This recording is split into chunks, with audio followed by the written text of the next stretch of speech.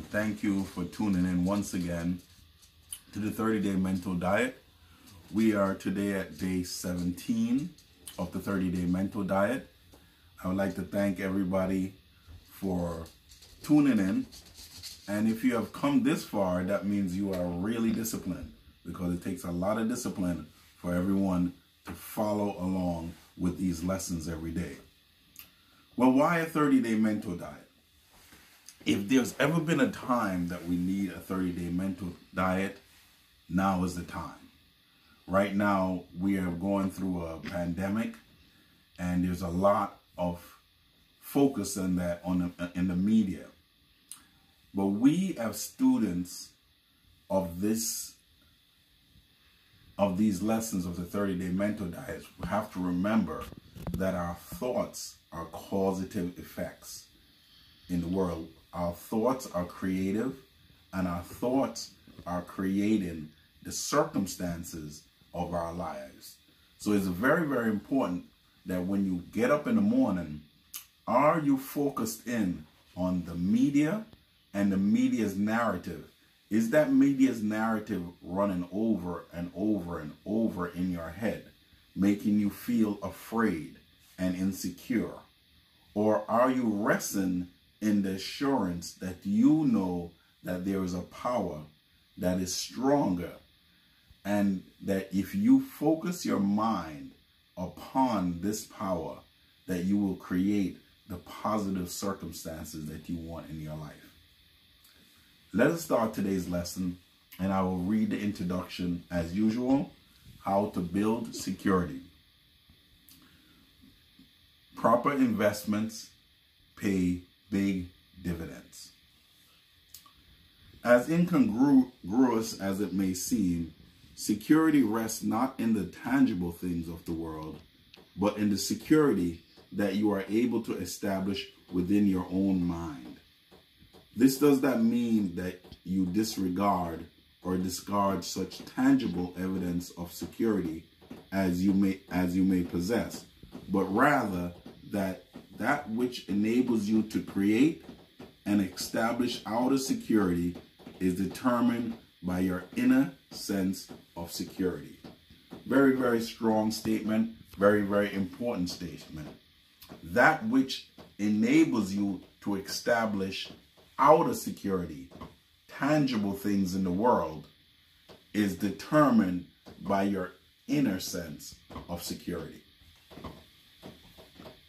Next paragraph says, who is secure? And I'll start in the middle of that paragraph. Some people we call lucky, but a closer scrutiny would reveal that their sense of security rests not in possessions, but in the confidence in their own ability. That regardless of what happens, they know that in some way, shape, or form, everything would always be all right for them. They possess a sense of security that had its foundation within itself. So here's a very, very strong statement and a thought for you. Your security rests within. Your security is with God. You create with God every single day the circumstances and the things in our outer world. We must constantly seek within the kingdom of God, those things we need. So our security rests not in what's in the outer world, but what resides within the kingdom, which is within our hearts. Let me move forward. Security. What is security? I'm going to what is security. In truth, security rests within you. It is inner security. What must it encompass? You would first have to possess a feeling of security towards that which created you. So you must feel security with God. And if you are not secure with your position with God. That is the first thing that you must establish. So Kinner is saying here, you must first be secure with that which created you. And you should realize that you were not created by chance and tossed into an inhospitable world to do the best you could. But the source of your being is continually active through you. You are not alone, but an individualization of the creative power. Very, very, very important. God did not create you and just throw you into the world and left you alone. God is with you every step of the way. He said in his word in the Bible that he will never leave you nor forsake you. So if you know in times of trouble and calamity that God is always there, always guiding you, and always there to protect you, then you have your security resting within yourself. Let's move. Continual security. Once you come to know that security rests not in tangible things, but in that which is responsible for their appearance. Let's stop there. Anything that you see in the world that is a tangible thing can be taken away in an instant, can be destroyed in an instant. But do you realize that within you, the true security is not in the tangible things, but that which is responsible for their appearance?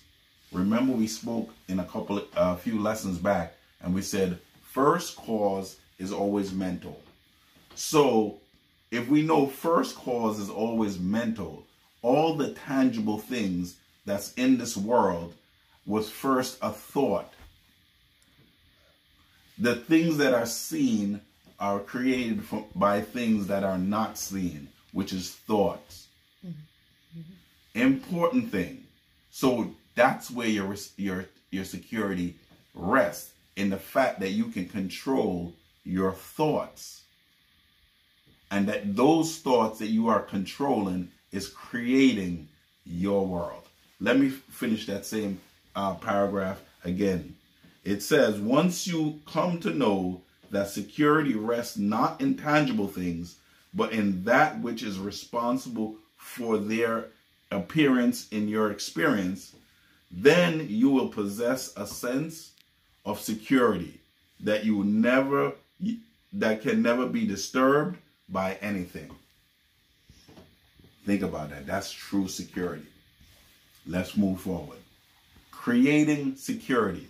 So we're at the paragraph that says creating security, and we're going to spend some time here. Okay.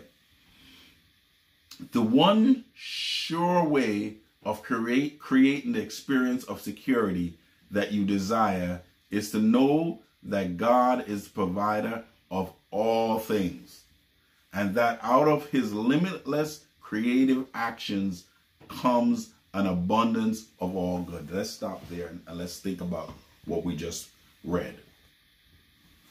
Once we realize that God is the creator and provider of all things, we don't worry about if we lose things on the outside.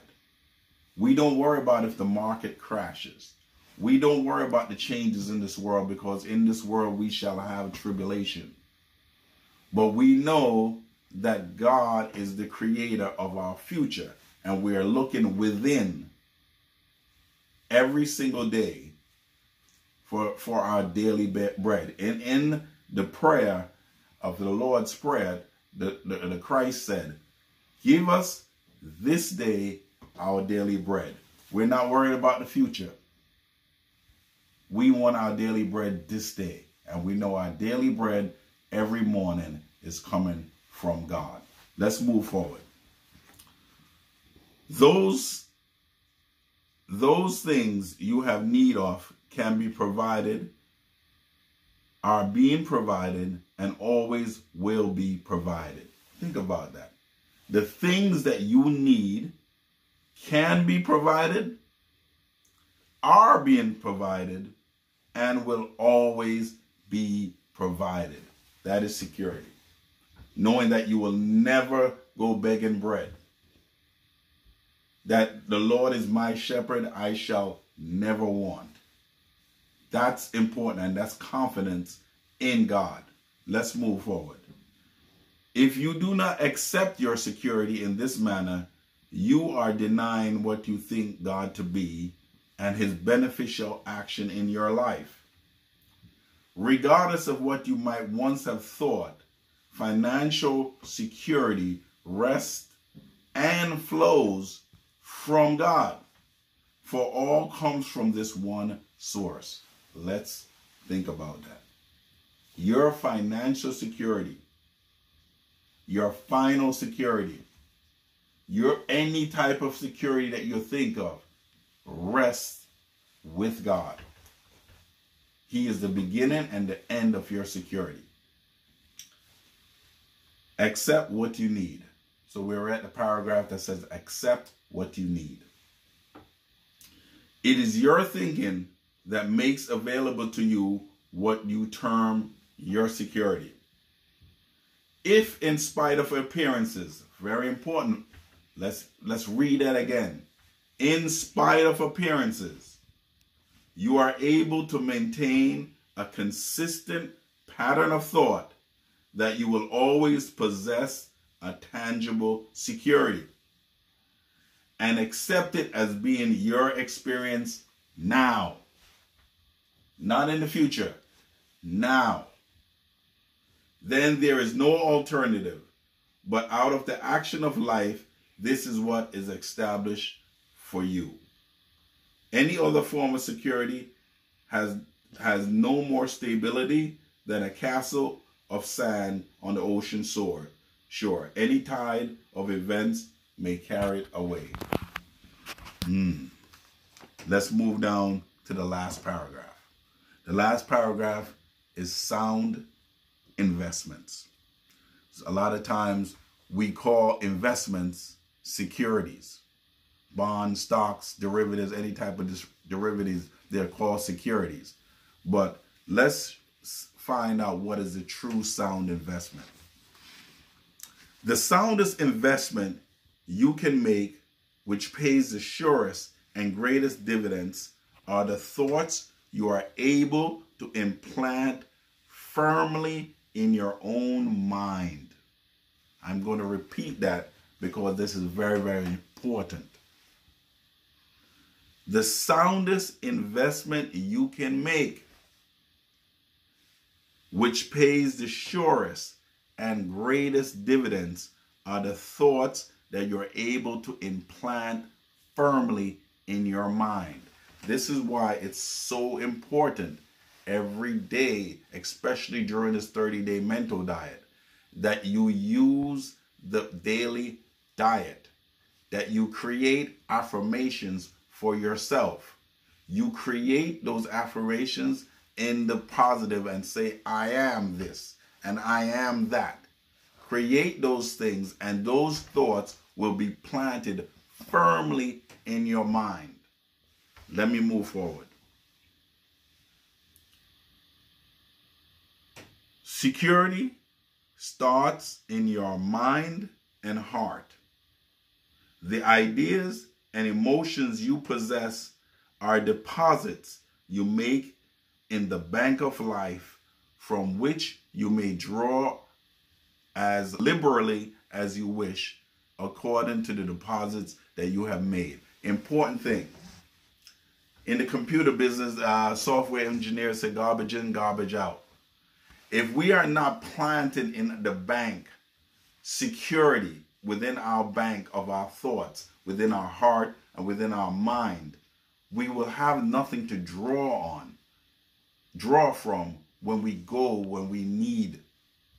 So we must every day plant words and thoughts of security within our mind, firmly planted in our mind, in spite of outside circumstances, in spite of appearances, so that when we need to draw from our bank account, we can go and draw liberally. Let me go forward. Whether you have or have not depends on you.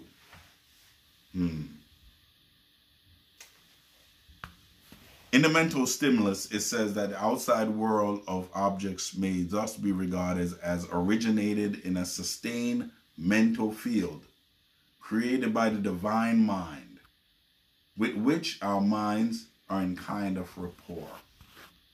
So let's go to our diet today, and let's read the diet. And I hope this chapter reinforces how important the diet is, and how important it is for you to make affirmations daily for your life. Because when you repeat those affirmations that you have created for yourself, you are depositing into your bank account, into the bank account of your mind, where you can draw from liberally. So let's read the diet together, folks. Okay? The diet. Today and every day, I know that I am always secure. That which created me has not forsaken me, but is ever present and active in all aspects of my life and experience. It is through this infinite creative action that my every good need is continually fulfilled. I place my confidence and base my sense of security in this action, instead of in the results of the action. I am no longer satisfied only with results, for I now have discovered that which is the cause of them. God is my partner throughout my experience of living, and I now accept his abundance in all respects. My tangible security is but a reflection of the mental and emotional security I maintain. There is no questioning in my mind, no fear and no anxiety, for I declare and accept that security in every sense is always mine. I have an unwavering and unshakable conviction that God can, does, and will always provide an abundance of all good things. Security now is mine to experience, not something to be sought for. The inner security I now know is the only real security and the channel for the evidence of it in my life. With confidence, I face the never-ending future in the wisdom that God always provides my every right need right now. What a wonderful diet. What a wonderful affirmation. And I would like to say to you once again that I would like to hear your comments about today's lesson. You can comment below. And if this is your first time to the channel, please like and subscribe, and also share this video. And I want to thank you for continually pushing forward in the 30-day mental diet. I will see you again tomorrow.